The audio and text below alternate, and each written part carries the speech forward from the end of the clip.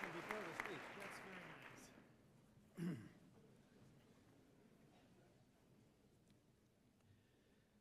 Good morning.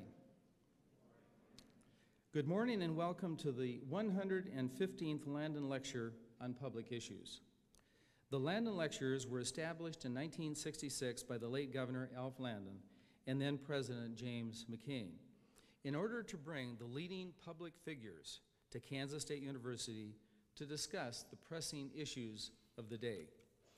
We are very pleased to have as our speaker today Congressman Henry Hyde of Illinois, Chairman of the House Judiciary Committee of the U.S. House of Representatives.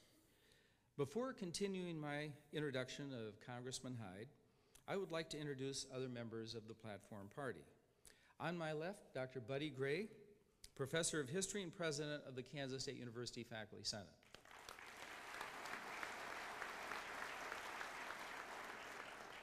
Next to him is Jason Heinrich, Senior in Industrial Engineering and President of the Kansas State University Student Body.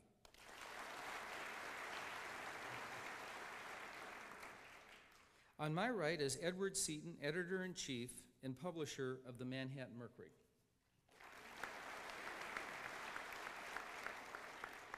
And next to him is Dr. Charles Reagan, Associate to the President and Chairman of the Landon Lecture Series. And let me introduce a few other guests who are here today that we're very happy could make our Landon Lecture today. Congressman Jim Ryan.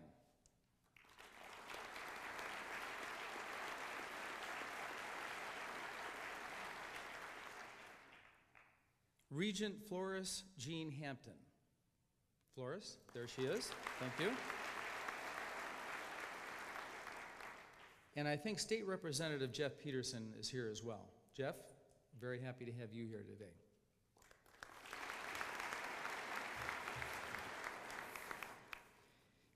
Congressman Henry Hyde represents the 6th District in the state of Illinois and has been an outstanding member of the United States Congress for a quarter of a century. He is a member of the International Relations Committee and is chair of the very powerful House Judiciary Committee. As you will recall, it was his Judiciary Committee which first heard evidence and arguments for the impeachment of President Clinton. And then, when the House voted the article of impeachment, Mr. Hyde, representing the U.S. House of Representatives, was the lead prosecutor in the impeachment trial before the United States Senate. Congressman Hyde graduated from Georgetown University and received his doctorate of laws from Loyola University School of Law. During World War II, he served in the U.S. Navy from 1942 to 1946 in the Pacific. Congressman Hyde has been an attorney in private practice, specializing in litigation, and was the past president of the Trial Lawyers Club of Chicago. He served in the Illinois State General Assembly.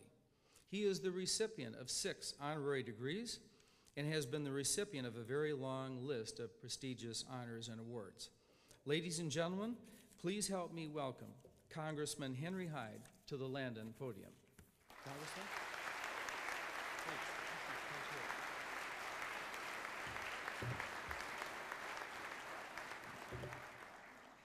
Thank you very much, President John Weefald and Dr. Reagan, my dear friend Jim Ryan. Senator Pat Roberts is not here, but I admire him immensely. I served with him for many years in the House, and the same thing for Senator Sam Brownback. You are indeed a blessed state to have such great representation, and of course the remarkable and marvelous Nancy Kassebaum is still shining her wonderful light on our great country, and so I'm very proud and very flattered to have been invited to deliver this lecture today. I was somewhat taken aback by the warm ovation that I received when I came out here. I remember the words of Bishop Fulton Sheen some years ago. He said, "When they applaud at the beginning of your speech, that's faith, and when they applaud in the middle of your speech, that's hope, and when they applaud at the end of your speech, that's charity." So I look forward to your charity. You know, I've been in Congress 25 years, and I must say, the years have taught me a great deal. You know, we don't use the term senior citizen anymore. We say chronologically gifted. But my subject today is the relationship between our culture and our public life, between our culture and politics. It's a topic that has been vigorously debated for years, but the horror at Columbine High School outside Denver earlier this year gave that debate a new sense of urgency. In the wake of the Columbine massacre, Americans of widely divergent views agreed that something had gone deeply, fatally wrong in our national life, and they sensed, correctly in my view, that something involves our culture. Since Columbine, public commentators, religious leaders, and politicians have all related a lengthy list of horror stories, a catalog of decadence of key sectors of American culture. Some may find this cataloging distasteful. I welcome an airing of our cultural dirty laundry, for too many of us prefer to ignore the sewage around us. Being reminded of just how low things can and do get is salutary. Accurate diagnosis of a disease is the first step towards a cure, but I don't propose to add to the catalog of horribles today. Various remedies have been proposed for dealing with the problem of a toxic culture. A distinguished bipartisan group of public figures has called upon the entertainment industry to police itself much more stringently through voluntary, self-adopted measures. Others have gone farther, proposing a reinstitution of censorship. They point out that no civilization in history before our civilization has ever thought it possible that society could tolerate a free fire zone in images and words. These and other proposals for both private restraint and public boundary setting merit the most serious consideration, but I don't wish to address them today. Rather, what I would like to do is take the conversation a little deeper, if I can, by thinking out loud with you about what we mean by culture and what we mean by politics.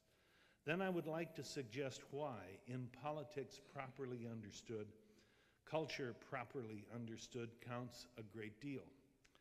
In the post-Columbine debate, culture has largely been identified with certain artifacts, certain things, movies, videos, CDs, websites, and so forth. Those artifacts suggest one possible definition of culture, but they leave us on the surface, I think. Culture is more than the works that are the product of cultural activity. We should probe deeper. The American Heritage Dictionary of the English language helps when it defines culture as the totality of socially transmitted behavior patterns, arts, beliefs, institutions, and all other products of human work and thought. That's a mouthful, but it's a better, richer definition. I would like to propose a simpler form of it for your consideration. Our culture is formed by what we believe, what we think, what we cherish, what we honor. What we believe, think, cherish, and honor is expressed by the books we read, the stories we tell, the poetry we write, the plays we attend, the music we listen to, the paintings we admire, the sculpture we erect, the buildings we design, and so on and so on. Put even more simply, at the heart of culture is cult, what we cherish, what we honor, what we worship. And what we cherish, honor, or worship tells us a great deal about who we are, what we value, and what we are capable of. There's nothing more important that we can know about ourselves and about others, for good or ill, than what we cherish. It's often said by historians that what we call Western civilization is the product or confluence of three great cultural streams: Greek philosophy, biblical religion, and Roman law. Here in Manhattan, Kansas, as indeed across America, We are the heirs and legatees of the cultural heritage created in Athens, Jerusalem, and Rome more than 2,000 years ago. We really do stand on the shoulders of giants. Now, it's instructive to remember that in each of those ancient cultures, worshiping correctly was thought an absolutely essential part of social life. To cherish the wrong things, to honor the wrong heroes, to worship false gods, this was considered socially lethal in pagan Greece and Rome, as it was among the people of Israel. Remember the great story of Moses coming down from Mount Sinai bearing the tablets of the law, a legal code that would help keep the Israelites from falling back into the habits of slaves. At the base of the mountain, Moses finds the people worshiping a golden calf, a false object of honor. In righteous fury, Moses tears down the golden calf, burns it, scatters the ashes in the water, and makes the Israelites drink the mixture, so they will eventually expel the worship of false gods from themselves in the most literal way. To worship a false god, Moses insisted, was not just stupid, irrational, ungrateful. False worship, a false cult, inevitably led to a corrupt culture, and in a corrupt culture, men and women would begin to act again like the slaves they had been in Egypt, the land of bondage. So here's a fundamental truth of the human condition that we ignore at our peril. If culture is the expression of what we are, what we believe, and what we cherish, if the heart of culture is cult, then to cherish false gods, whether that false god is a golden calf, Baal, Zeus, gangster rap, unbridled material consumption, a culture of violence, is lethal to a life-affirming culture. We have to learn to distinguish false from true objects of veneration. For what we cherish and honor becomes a constituent part of who we are. We become what we honor. Now, what, you may ask, does all this have to do with public life broadly defined and politics more narrowly understood? Everything. We're too accustomed to thinking of politics as a matter of the machinery of government. But Thomas Jefferson didn't make the American claim to independent nationhood on the fact that the British Parliament wasn't working to his satisfaction. No, he staked the American claim to independence on certain self-evident truths that were explicitly moral in character. The human person has an inalienable right to life. That right does not derive from government and is not granted by government. That right inheres in the human person, and governments are bound to respect and protect it. Similarly with liberty and the pursuit of happiness. Now, if the foundation of the American House of Freedom are those moral truths about the human condition, then it stands to reason that the foundation will only remain solid when those truths are understood and lived by the people who wish to be the residents of that house of freedom, the people who are responsible for the house's maintenance. It takes a certain kind of people to make democracy work, and it means that it takes a certain kind of culture to make a democracy work, for the character of a people is in no small part a product of their culture.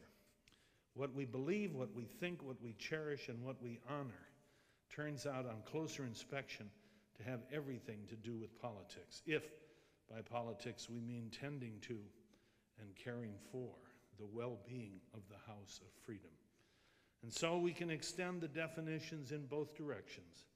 Politics is a function of culture, and at the heart of culture is what we believe and what we honor. The implication of this equation is both obvious and sobering. A humane culture, a life-affirming culture, is essential for the politics of freedom, and a death-dealing culture, a culture that appeals to the basest human instincts, is lethal to the politics of freedom. American democracy is not, as one constitutional historian famously described it, a machine that will run of itself.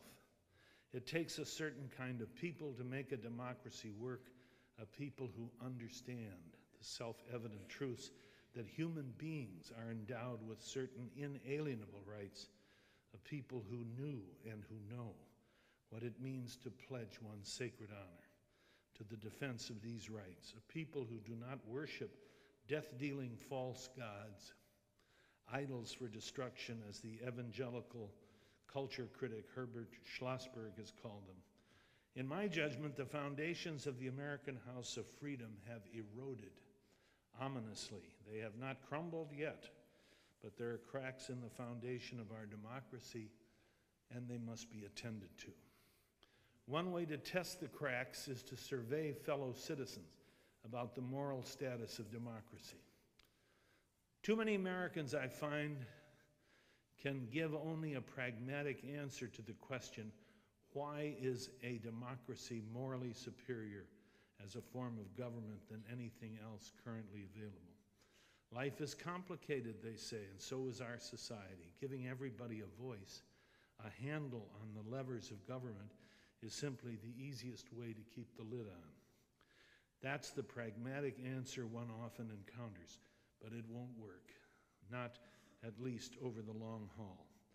For in situations of social crisis created by economic difficulties, racial and ethnic tensions, or a grave national security threat, the answer to the questions, why be civil, why be tolerant, why be democratic, cannot simply be that civility works better, unless we have seen in our fellow citizens, and especially those fellow citizens who may be of a different race, ethnic group, or creed, the bearer of inalienable rights like our own, the fabric of civility will shred under intense social, economic, or national security pressures. The breakdown of civility is followed inevitably by the breakdown of public order. We're seeing that in the newsreels from Seattle, aren't we? The breakdown of public order is followed by anarchy. And because human beings cannot tolerate anarchy, they will reach for chains in order to regain some measure of control over their circumstances. The cracks in the foundations of the American House of Freedom, in other words, can lead to tyranny. What Columbine reminded us in the most graphic and unmistakable way is there are no guarantees that the American House of Freedom will remain that. Democracy is not a given.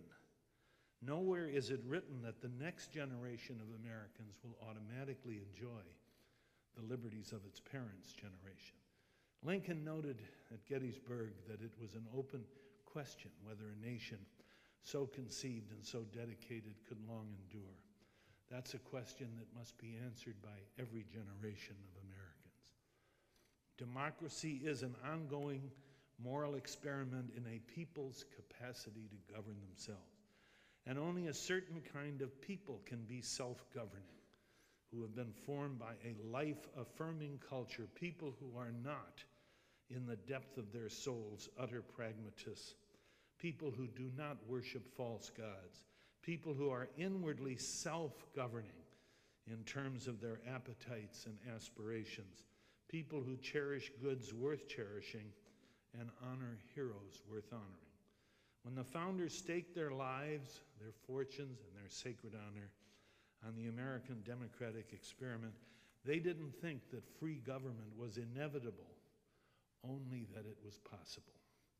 And the founders believed that its possibility depended on a certain kind of people, a people who knew that freedom, rightly understood, is not a matter of doing whatever we like, but having the right to do what we ought. Freedom and virtue were inseparable in their minds, and that meant that the House of Freedom must rest on a foundation of a life-affirming culture. As we stand on the threshold of a new century and a new millennium, we have just completed a decade of unparalleled peace and prosperity.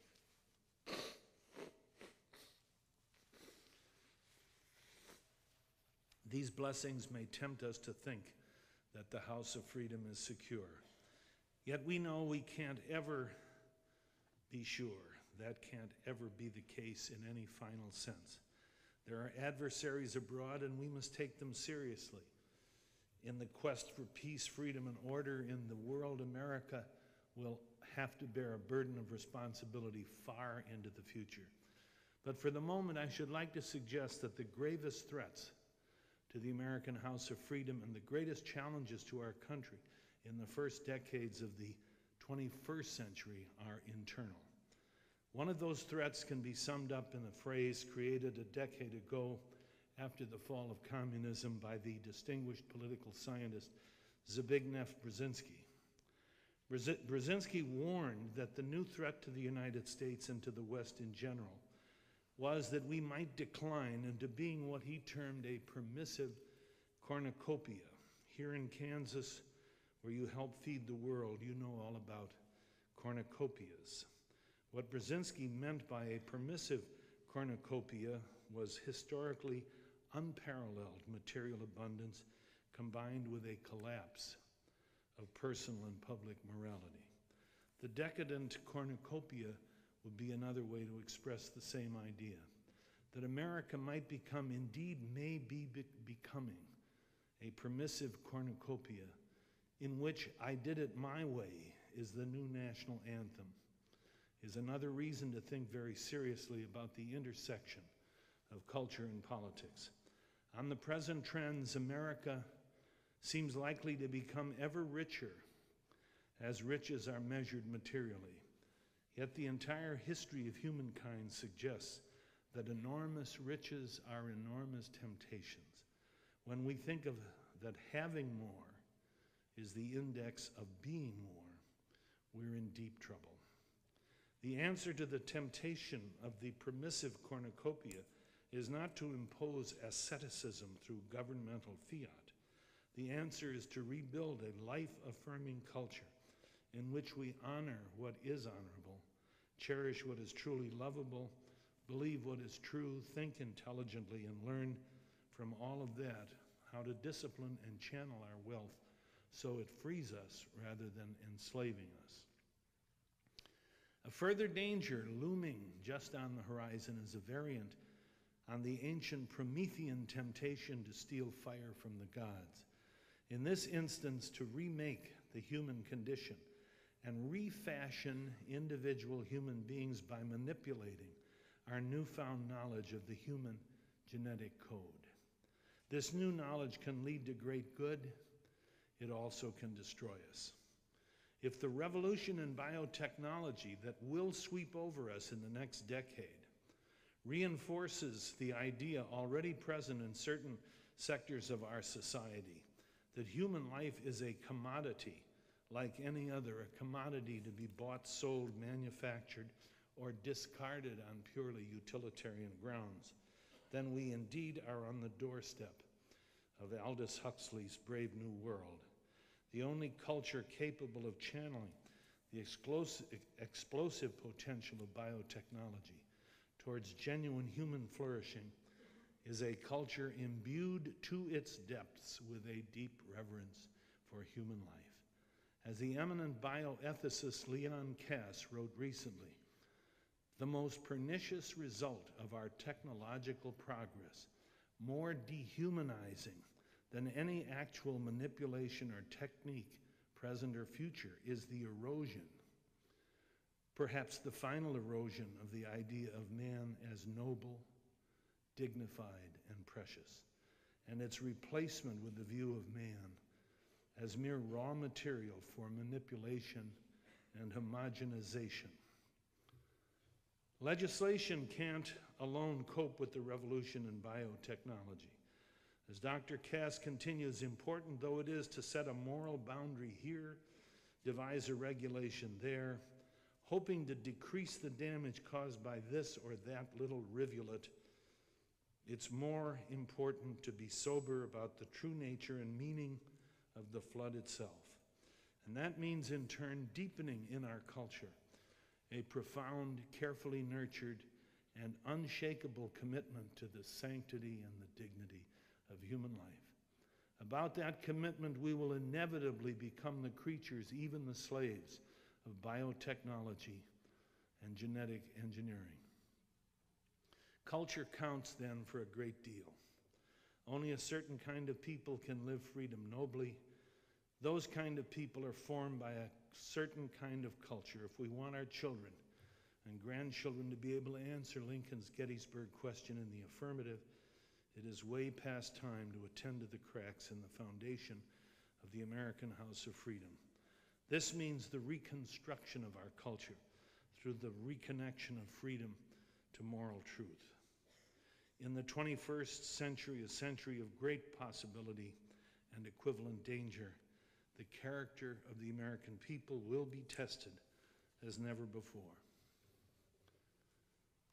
Washington is a city that breeds cynicism, and to invoke the word character is to invite a cynical response. My friends, it's too late in the day for that. Character is destiny and has been since the Bible, the Iliad, and the Odyssey. The character of our people, of those who lead them and those who interpret public affairs for them, is the foundation, is the heart and soul of American democracy. And in this closing year of the century and the millennium, let us try to discipline our common talent for cynicism, to recover a sense of the mystery and wonder of life, and to rededicate ourselves to the renewal of American democracy through the renewal of American character. Living freedom nobly means that we all must avoid the worship of false gods.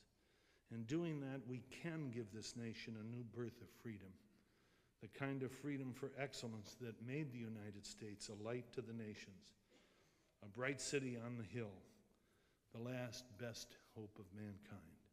Thank you.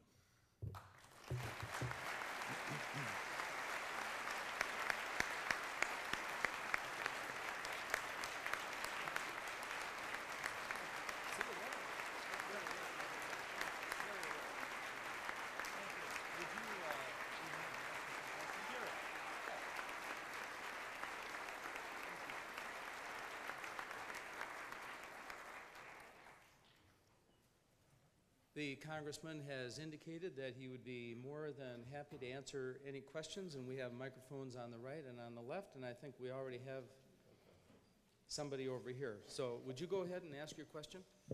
Yes. You mentioned in your speech, you talked about tolerance, and I was wondering, just before Congress let out before Thanksgiving, a congressional resolution was proposed that would honor the contributions of the 50 million Muslim Americans and to make a statement showing tolerance towards this group. However, you and Representative Thomas Davis III of Virginia went through this resolution and erased all mention of the word tolerance. I believe that you removed the phrase that said that America was founded on the principle of tolerance. You removed a reference stating that people shouldn't be made scapegoats because of their religious beliefs. And there was also a removal of a reference denouncing hate-inspired violence. A spokesperson for Representative Davis said the reason why these revisions were made was to help speed this resolution through Congress. I want to know what the problem is with a resolution saying that we should be tolerant towards Muslim Americans. I have no idea, frankly. I'm not familiar with the resolution. We certainly should be tolerant of everybody. So the news story I heard was completely inaccurate? I can't hear you. So the news story I heard was completely inaccurate?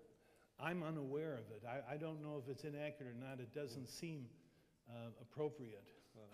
There's no intention to deprive Muslims of proper recognition in a resolution of that sort. That would be self-defeating, I should think. I don't think anybody consciously did that, and I don't know where your information came from. It was National Public Radio. Well, they're going to get a letter from me then. I really, if the purpose is to indicate some of us are less than tolerant of Muslims, that's entirely wrong. I think the Muslim faith, like all other faiths, is certainly a legitimate, appropriate, proper format for man's relationship to God, and is entitled to as much tolerance and respect as any other religion. So I don't think anyone would do anything in the opposite direction on that. Well, thank you for clarifying that. Yes, sir. Wherever Representative you are. Hyde, Can't see you. over here. Okay. Thank you for your thoughtful comments. I specifically want to go back to your mentioning of the worshiping of false gods, and I'd like to equate that with campaign finance reform, a national system that is obviously corrupt because of the massive amounts of money contributed and, in effect, controlling our national political leaders. Former Senator Howard Baker was a Landon lecturer recently and was asked a question about campaign finance reform, and his idea was to limit political contributions to individuals only. And I thought that was a rather interesting idea. I would further limit it to a cap of $1,000 per individual. And my question to you is, don't you think that's a swell idea? Yes, I do. I think the present limitation is $1,000 for each election, a primary and a general election. An individual can only give $1,000. A political action committee can give $5,000. What you're proposing is the elimination of political action committees, and I would have no difficulty with that. The difficulty with all of these campaign finance reform proposals is you have to be awfully careful not to abridge freedom of speech. And people who can't work a phone bank or work a precinct or work a shopping mall, they can send you a check in support of your candidacy. And that is political advocacy, and that is protected by the First Amendment. Many of these proposals have to do with limitations on freedom of speech. I think the appropriate thing, a limitation on what can be given is certainly all right with me. But I might suggest, if you think about it, running for the Senate, where you have to run through the whole state, and take a state like Illinois, which has 11 million people in 102 counties, or California, which is 3 times that size, $1,000 contribution limit makes you have to ask an awful lot of more people to give more money, and you spend all your time raising money. If you could up the contribution limit, say, to $5,000, you wouldn't have the impossible burden of raising the millions of dollars it takes to run a campaign in a big state because of the small amounts of the contributions. I think it's a mistake to assume that because somebody gives you a contribution that you're bought and paid for. That danger is there. It can happen.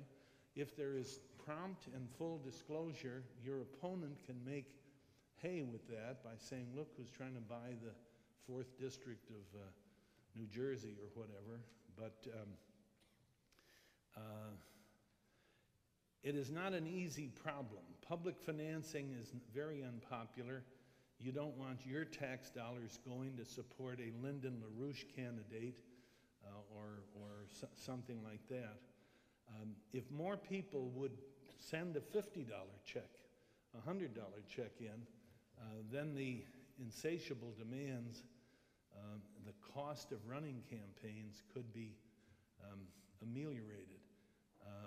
Free radio time, free television time could be granted, although again you're coercing from somebody part of their private property.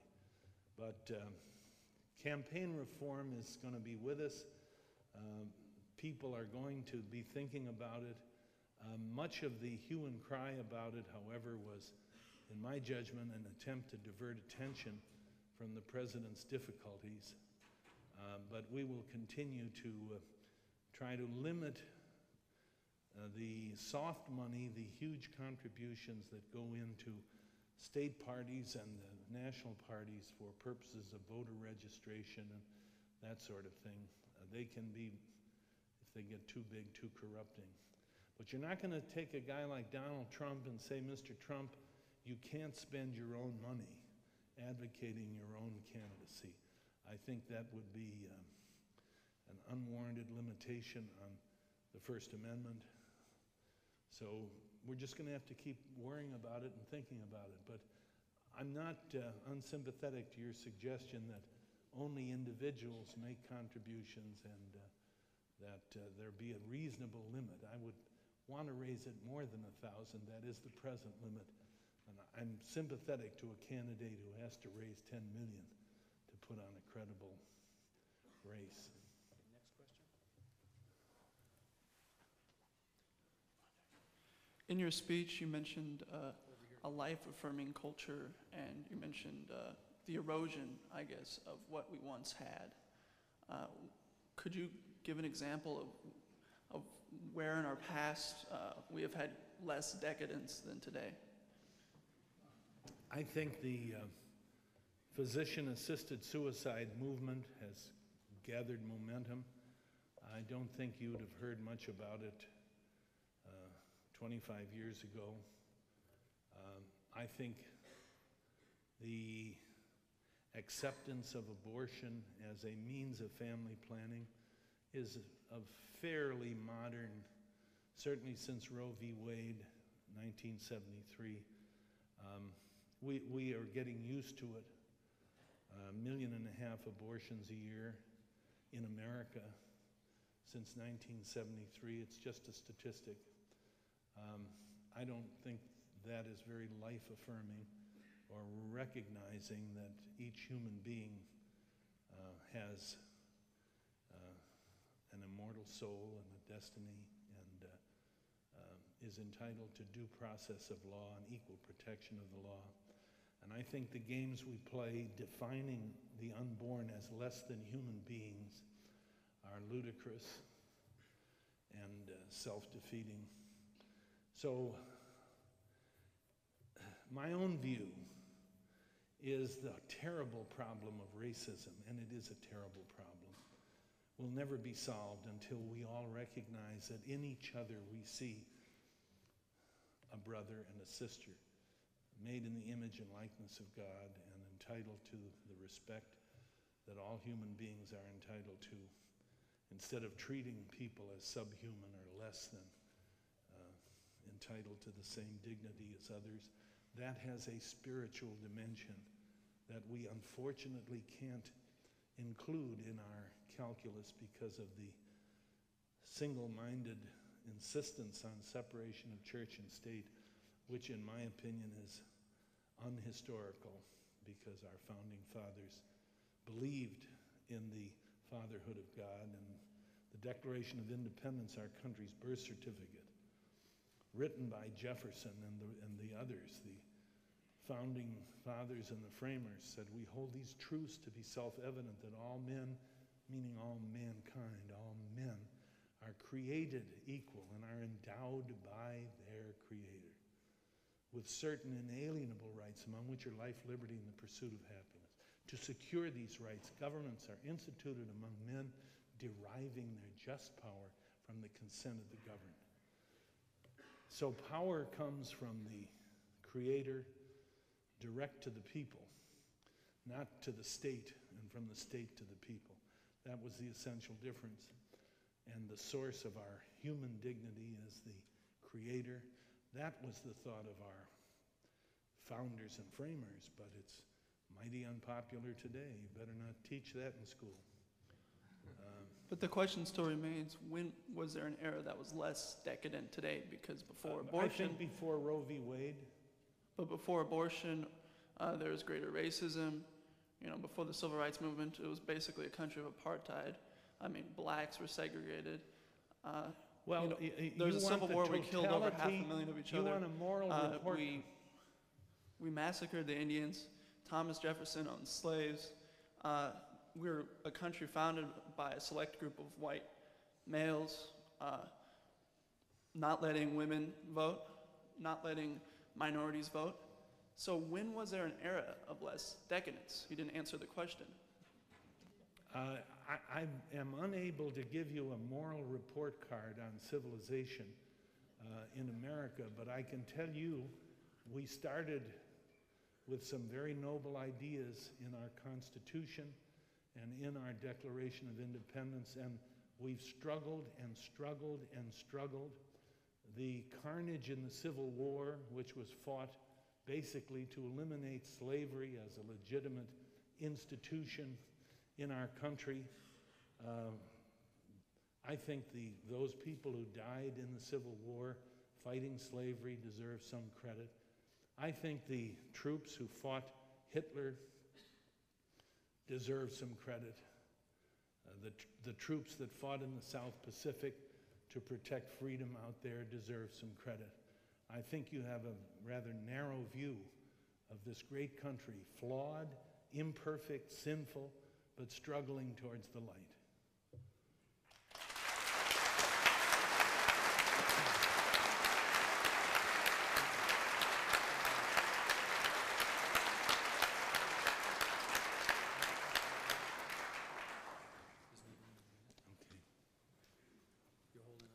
Yeah. We'll do one more. Okay, thanks. Mr. Chairman, I'd like to thank you for your service to the country in World War II and in the House of Representatives. You've done a great job.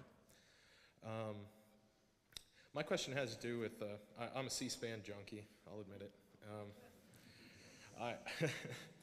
it. Over Labor Day, they had a special on Newt Gingrich and his rise to power. And they had in, I think, 1984, when Tip O'Neill went crazy on Newt Gingrich and Bob Walker, if you know what I'm talking about. Where were you, and had Tip O'Neill been hitting the ball a little early that day?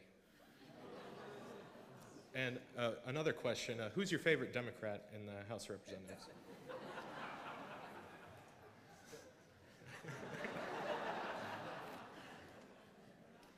The first question was, where was I when Tip and Newt got into it on the floor? Yeah.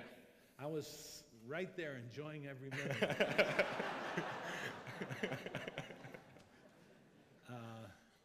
And by the way, Joe Moakley, a Democrat from Massachusetts who was in the chair at the time, held Tip's words were improper, contrary to the rules, and should be taken down. And that took an awful lot of chutzpah on his part, and I admired him for that. My favorite Democrat. I'd say mine is probably Jim Trafficant, just to give you an idea. Jim is so restrained. I don't know, there are several of them that I admire and like. Some of them have gone. Sonny Montgomery was a great Democrat. Ralph Hall of Texas is a wonderful Democrat. There are some more.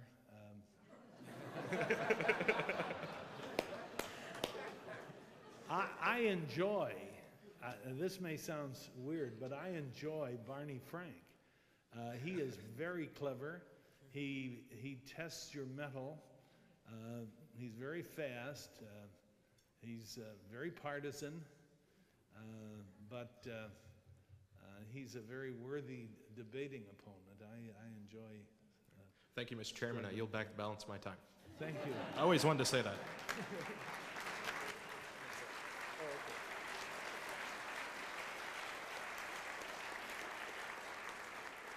Let me leave you with a toast that I learned from Ronald Reagan's older brother Neil some years ago, and I always enjoyed it, and I send it to you. Here's to those who love us, and to those who don't, may the Lord turn their heart. And to those that won't turn, may he turn their ankle so we know them by their limping. Thank you.